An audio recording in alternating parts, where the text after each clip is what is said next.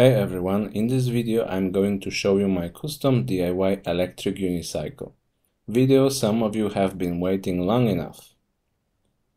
I've spent the last few months building it from the scratch and I'm really excited to share with you today. There are several reasons why I've decided to choose an electric unicycle over other types of personal electric vehicles like a scooter. Firstly, an electric unicycle offers a unique riding experience that is unmatched by other vehicles. The rider has complete control over the unicycle movement, making it more engaging and exciting to ride. I often take longer routes simply because I enjoy it. Secondly, electric unicycles are more compact and portable than scooters, making them easier to store and transport. Thirdly, electric unicycles are more versatile and can handle a wider range of terrains and inclines than scooters. Finally, electric unicycles are generally more affordable than other personal electric vehicles compared to their specs, making them an accessible option for those on a budget. The moment I saw the electric unicycle a couple of years ago, I knew it was a love at first sight. I previously built an electric scooter, but it didn't provide the satisfying riding experience I was looking for. It was just too weak. So I decided to take on a new challenge and build an EUC instead. I wanted to create something that will meet my expectations and provide joy while riding. In this video, I will be showcasing the building process, performance, and the conclusion of my project. So let's get started. Building an electric unicycle was especially challenging because I didn't have prior experience with off-the-shelf products. Without knowing how these devices behave, it was difficult to design a DIY version that would operate smoothly and safely. Additionally, troubleshooting any issues that arose during the building process was a challenge without reference point for comparison. In hindsight, this was probably a bad idea to make something that you don't even know how it's supposed to work. To give you an idea, I will talk later in the video why is that the case. I have started by choosing a motor from an existing electric unicycle, and it gave me a guarantee that it will work. After a bit of searching, I decided on a motor from Kingston 18XL. Unlike motors for electric bikes, EUC motors are specifically designed for unicycles and optimized to provide the necessary power and torque. I found out that using a mismatched motor could be a nightmare when I tried to fit a longboard motor into an electric scooter. It simply did not have enough torque to do the job properly. The motor I have chosen has a maximum speed of 55 km per hour and a power of 2.2 kilowatts. It was also fairly cheap. I bought it for around $200. The only thing I needed for that was basically pedals, pedal hanger, and a tire. Tube is a generic one with a bent valve that I eventually removed entirely, going tubeless. The tire is a Michelin Street Pro. Designing an electric unicycle shell took around 3 months, with 70 iterations in Fusion 360. It's clear that the design process was a real challenge. I had to take factors such as weight, distribution, durability, and aesthetics into consideration. The chassis was made from 3mm ABS sheets and 3D printed pieces from ABS Plus glued together. However, the end result is mediocre because the 3D printed parts started to crack. In hindsight, I wish I had used a different filament for 3D printed pieces to ensure greater durability and longevity. Perhaps PETG would have been a better option. I have made 2 big mistakes during the build process, and a couple of small ones. Attempting to cut ABS plastic sheets by hand using jigsaw was the first mistake because not only it was frustrating and time-consuming process, but it also resulted in a huge mess and uneven cuts.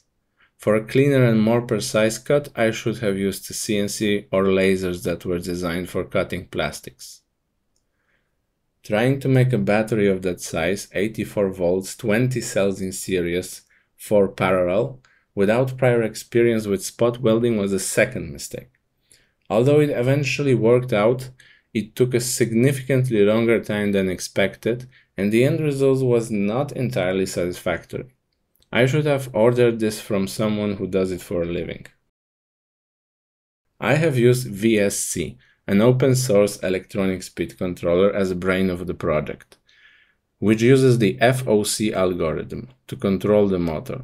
It is regarded as superior to the algorithm used on the commercial wheels. However, I cannot compare it to other algorithms as I have not used them. You can find some comparison videos about it though. JBD Smart BMS ensures that the batteries are managed properly. This combination of components was actually used before, so I knew it would work. I will link in the description a couple of resources that I took inspiration from. The entire build of my EUC cost around $1,000, which is roughly half of the price of the Kingsong 18XL. Considering the specs of my EUC, I believe it's a remarkably cheap alternative. If I had all the pre-made pieces, I could easily assemble the project in one day. Vast majority of the time was spent designing and waiting for parts to arrive. I will post a link to all materials I have used for this build with rough costs in the description. The biggest challenge I faced in this build was tuning in the VSC. I thought I had prior experience with this electronic speed controller, but oh boy, how wrong I was. Also, I had no idea how EUC was supposed to behave, so it took me a lot of trial and error just to get it dialed in. At first the motor was behaving erratically and I couldn't figure out why. I spent countless of hours researching and experimenting until finally I was able to get it running smoothly. Despite the frustration, I learned a lot about the VSC and feel much more confident in my abilities now. I could probably take in just about any EUC with a fried motherboard, slap VSC in it and have it running in just a couple of hours, as long as the battery and motor is intact. During the build process, I have also encountered a few minor issues, such as plastic breaking on the vesc mount and other structural errors. However, I was able to fix those issues by reprinting parts, using CA glue or drilling bigger holes. Those issues should have been fixed in the CAD model. It took me around 7 hours of practice to be able to ride my EUC indefinitely. But I never fell off during this time. The breakthrough came when I rode alongside a walking person. For some reason, having someone else beside me gave me some confidence and stability I needed to ride smoothly. From that point on, I was able to ride without any major issues. I cannot express how great of a feeling it was to finally be able to ride my own EUC. Right now I have around 200 kilometers on it. This project was immensely fun and challenging at the same time. It was definitely the biggest project I have done so far, but satisfaction of seeing the final product was well worth it. I learned so much throughout the process and can't wait to tackle even bigger projects in the future, which will be another electric unicycle, but this time with my own design for high voltage and high powered VSC hardware, as well as the suspension. This is it for today's video, but it's only the beginning of what I have planned.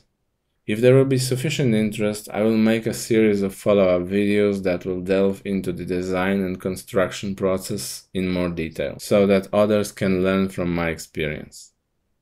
Whole project is open source, so if you wish to take a look, write in the comments below. I would not recommend trying to replicate it one-to-one, but it may be a good source of an inspiration. If you enjoyed this video, please consider subscribing for more content like this.